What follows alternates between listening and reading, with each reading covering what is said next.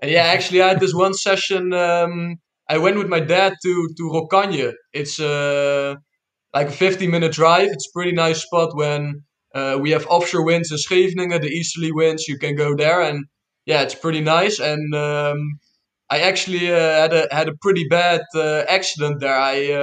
I was kiting there for a little while, and then I came back because the wind just shifted offshore, and you have like pretty big dunes there. And I was a 10-year-old kid. My dad told me get off, and actually the wind just completely died on me, and the kite was stalling out of the sky. And then Hmm. there was this a massive gust coming, so just I flew up in the air, probably not that high, but 5 meters or something. Then I dropped back down again, and then all of a sudden it was just black for my eyes. So, but and then this is the part you won't believe it. There was Rumelente. When I opened my eyes back up again, he was just above my head, like, "Oh, are you okay? Are you okay?" And I was like, "Hey man, am I dreaming or something, or what is this?" So that is actually the first time I met him, and I was like, "Yeah, he's actually pretty cool dude." I never spoke to him personally, but then it went wrong for me, and he was just there asking if I was okay. So yeah, then it was just clear like he's really cool dude. So that also inspired me, to always keep out for everyone and always look out on the water. So yeah, that's something I got from a lot of people. I think that you could describe as the first real moment when I was like, oh damn, these guys are next level. Nice. So it's not only impressive that they are great riders, but it also impressed you that they are kind and looking out for the other guys on the beach. Yeah, man, it's like I can, especially now, I can really understand if you're in a position of them.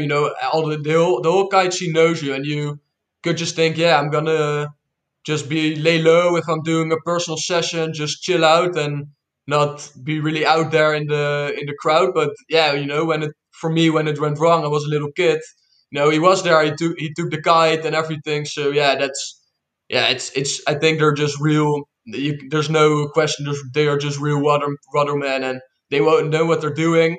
Maybe they even had something like that themselves. So yeah, it's really nice, man. Those guys are not only next level with the riding, but they're also next level people. They're yeah, super super great. I think. Nice. Yeah, man. Nice. Yeah, that's something. So for everybody who's listening, who is just into wing foiling, I think many guys have a kite surfing background that are listening to us, but some might not. They might have a windsurfing background or SUP or I don't know. So in kite surfing, at least from my experience, it's easy to become a decent level rider, but then you hit a plateau and it really becomes hard to progress. And sometimes you can't tell when you're at the beach, right? You can't really tell like who's just a great rider and who's like exceptional good, because if somebody is not really, Yeah, yeah, I know what you like mean. hitting it hard, or the conditions are not that good.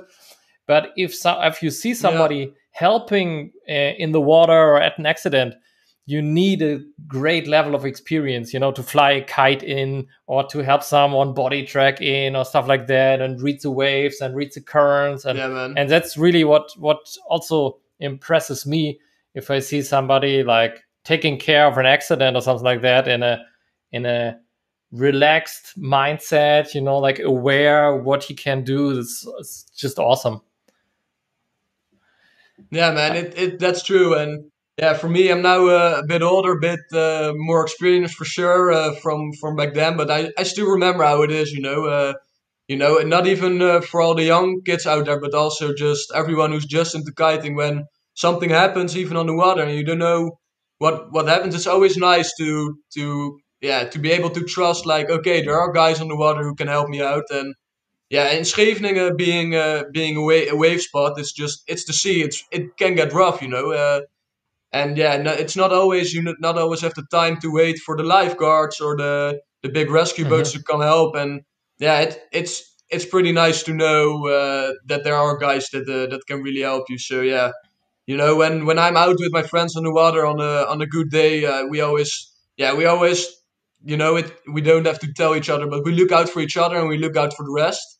And Hmm. yeah, we have some times when when the rescue guys come over to us, like, thanks, man, you already took care of the fourth guy today with the kite. Because yeah, for them it's also hard, they don't know how Hmm. to handle the kite and everything, and yeah, it's just super easy if you know how to do it, to how to rescue someone or to handle the kite in the water. It can really make a massive difference. So yeah, definitely for everyone who's listening, also maybe just take the time to try it out. How do you handle a kite on the water? How do you help out someone else? Yeah, Yeah.